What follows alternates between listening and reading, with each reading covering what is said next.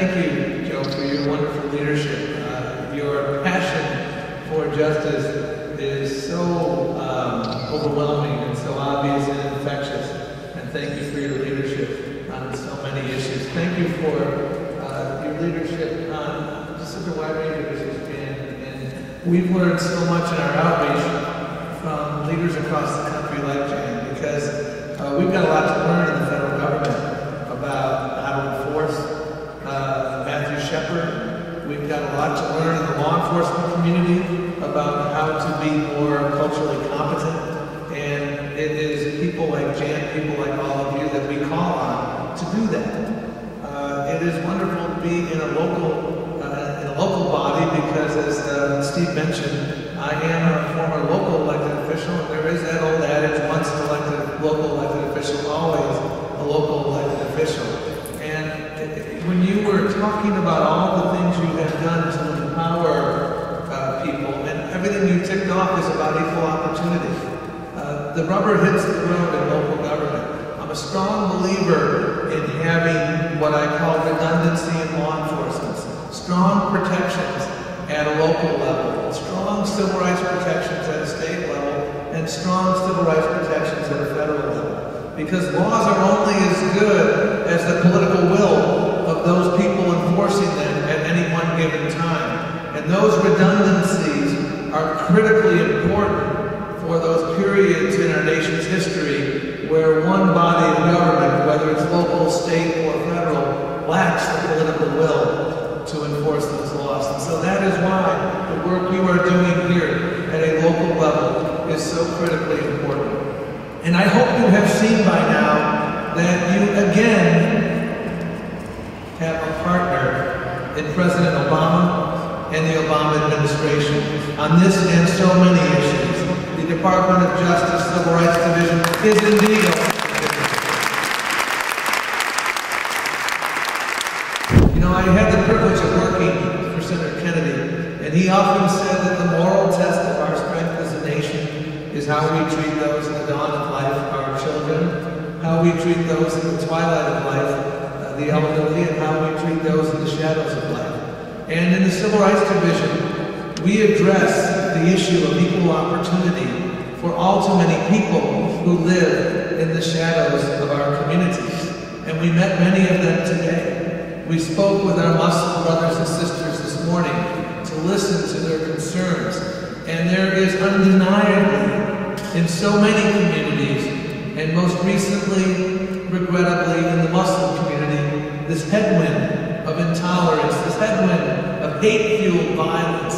And as I said to some of you before, when I was down in Nashville, Tennessee, meeting with folks recently, including an imam whose mosque had been torched to the ground by a group of bigots, it tears your heart out. And you see that our role is to ensure that we use every tool in our law enforcement arsenal to move them from the shadows and into the sunshine. And we met with Latino leaders today.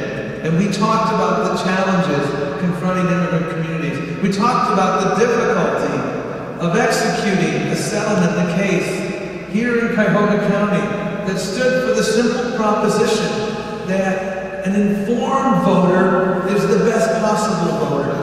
And when you enforce laws that have been on the books for 45 years that guarantee access, meaningful access to the ballot for someone with limited English proficiency, that is not a Republican victory, and that is not a Democratic victory. That is a victory for democracy. A year ago, almost to the day, at the White House, when the President, in the presence of the family of James Byrd Jr. and the family of Matthew Shepard, and today, yesterday, was the 12th anniversary of his murder. A day that will live in infamy. And it was so remarkably exhilarating, albeit bittersweet, to sit there and see for the first time in our nation's history the words sexual orientation and gender identity enshrined in the United States Code forever.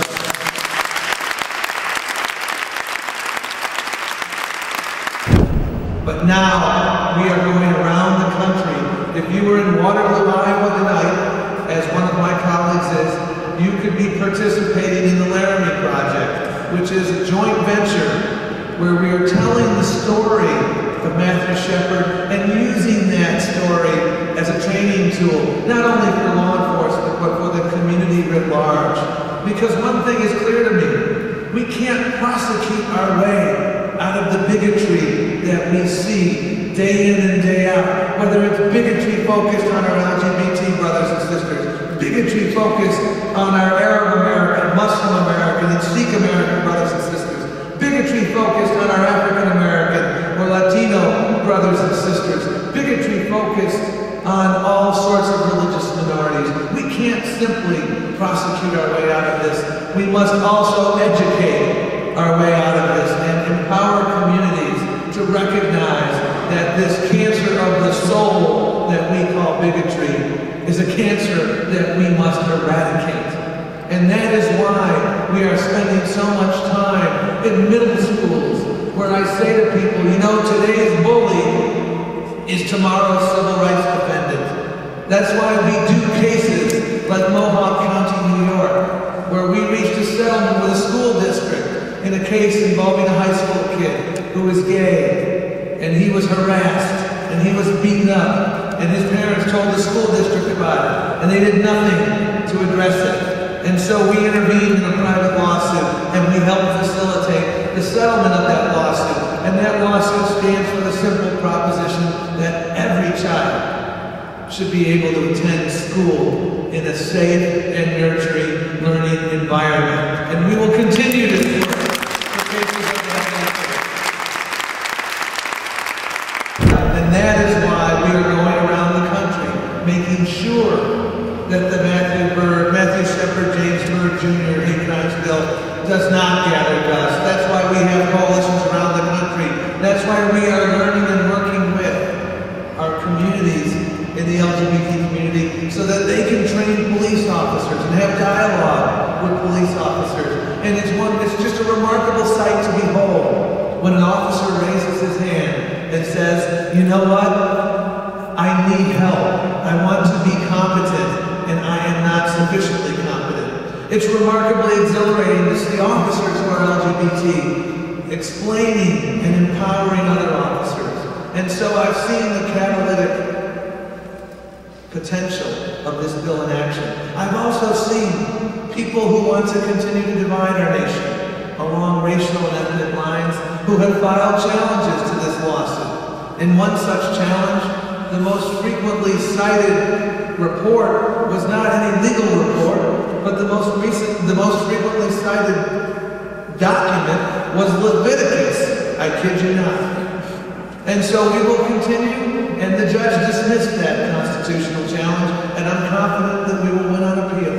But it was a reminder that the work that lies ahead, and we will continue that work, whether it's confronting the intolerance we see that is devoted and directed at LGBT brothers and sisters, whether it is the violence we see in the Muslim community, violence we see in the Latino community. And what I said today to the Latino community is the federal government will always be there to enforce the laws that provide protections against such violence and discrimination. But what I need from you is the recognition that injustice anywhere is a threat to justice everywhere. And so when we see violence,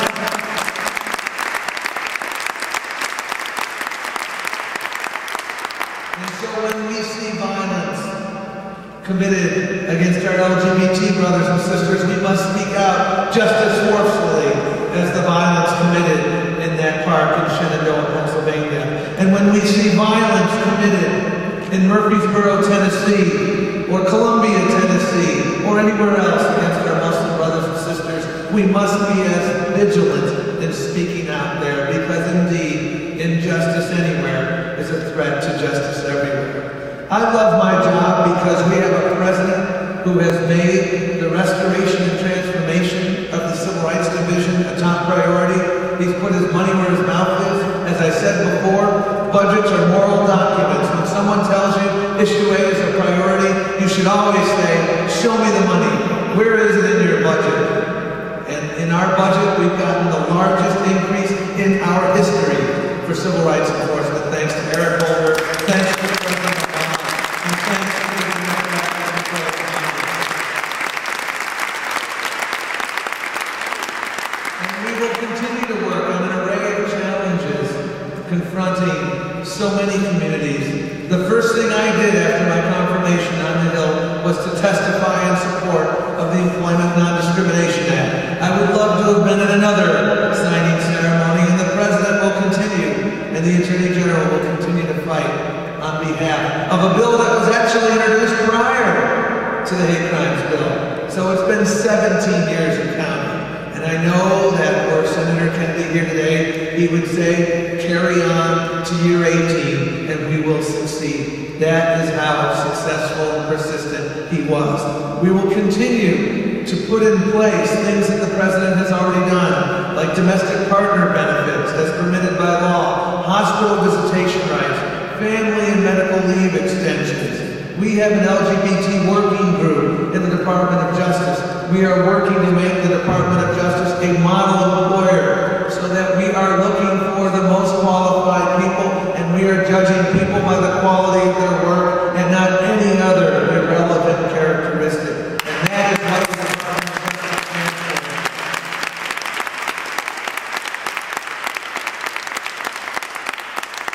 It is an honor to be here today, but I know that we cannot do our work in isolation. We need those private attorneys general who serve on city councils.